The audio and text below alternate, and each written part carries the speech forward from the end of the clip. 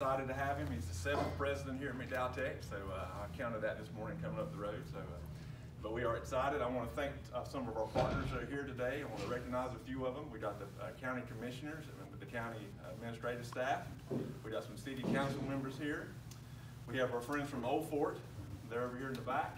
And then also we have our McDowell County Board of Education and Dr. Dritt, superintendent.